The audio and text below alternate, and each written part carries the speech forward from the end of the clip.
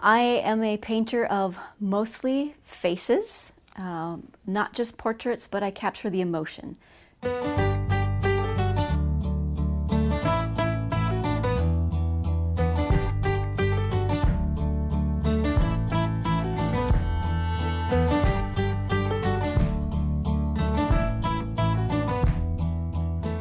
I've always been really creative, and art kind of runs in my family, and I had raised my kids and was interested in a community ed class. Started with watercolor for about 4 years, and that was a love-hate relationship.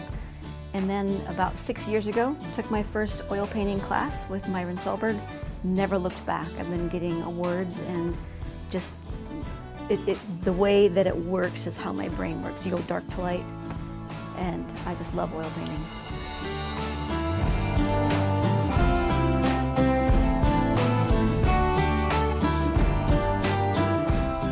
From day one, I like contrast. I like the strong light and darks. It's the emotion that I love to capture. So as soon as I painted in oil, you go dark to light, and you can get these intense colors, and I can dig through to find the little nuances so much easier, and it was like coming home when I came to oil painting.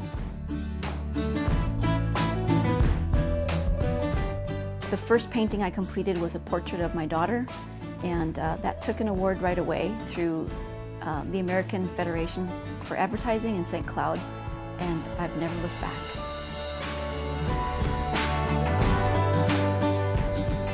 A lot of times when I see a face that I want to paint, there's some emotion that they're showing on their face, or they're being vulnerable, so I can get in and I can find this and I can bring it out in a different way.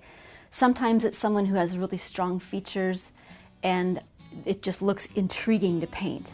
Sometimes it's just how the light is hitting something, and the light and the shadows just excite me, and so then I want to do that. A lot of times it's to show people that everything can be beautiful. It doesn't matter what you think of yourself or an object, it can be beautiful.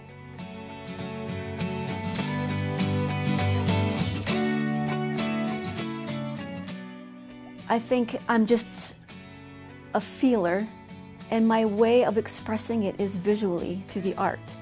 And I think I connect to people who are hurting. And so I bring their emotion out and help them deal with that, maybe as a way of just healing.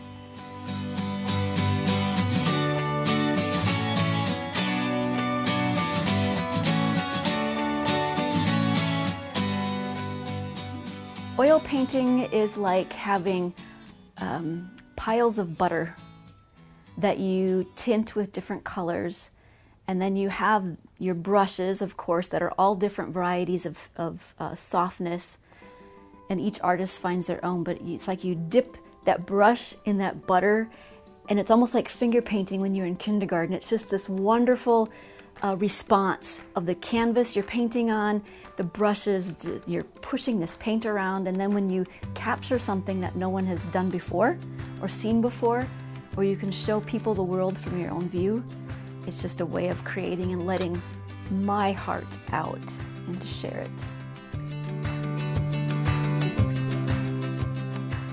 I love being in rural Minnesota. I grew up on a farm in South Dakota, and so I love the country, I love the small, I love just the people that you meet and knowing everyone. I love the lakes, and so the advantages of being here is, you know, I can teach people things that they can't get otherwise, and reach people that maybe would never be able to see that they have a gift in art.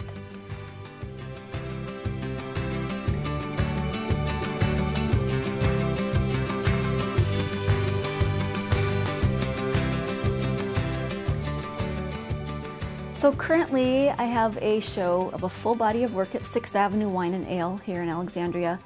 And that is the first complete full body of work that I've done. It's 13 paintings, and they're all 30 by 40. So they're all pretty good size. It is a large face, each person, and it's half dark and it's half lit. So it's very strong with lights and shadows. It's called Listen, a Silent Conversation. And it's about, you know, everyone nowadays is so stuck in their phone or some kind of media, and so it's about having connection with the eye. So the focus is on the eye, I have an age range from, I think, 12 or 13 years old up to about in the 70s, male, female, all different races. When I painted each person, I asked them, what do you want people to most understand about you? And so each one has an answer that's posted next to their painting. So as you look at this painting and you have this connection to this eye, because remember, I'm about emotion and the connection of it. And you see that, you read the answer that they have, you look at it again, and it's almost like you're getting to know someone, you're connecting. The great thing about the show is everyone that I've painted is from this community or has had business in this community. So it's another way of showing who you're living with. You know, we all make up this rural community, we all make up family, kind of, in a way, and we're all connected. And it's just a great way of coming to know people.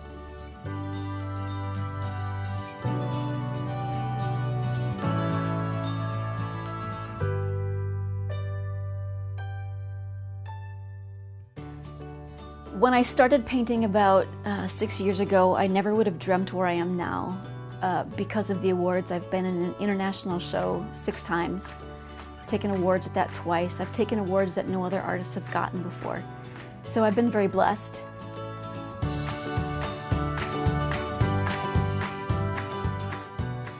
Where it goes, I don't know. I'll do the work, but I'll let things happen as they need to. I would like to grow it. I love to do commission works, so I do a lot of commissions for people, but I love it especially when they let me get in there and they're vulnerable and let me just show their emotion.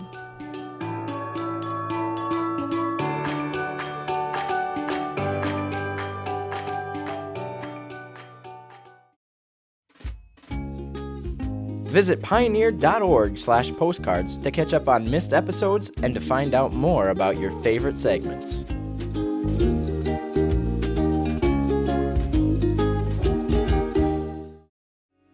This program on Pioneer Public Television is funded by the Minnesota Arts and Cultural Heritage Fund with money from the vote of the people of Minnesota on November 4th, 2008.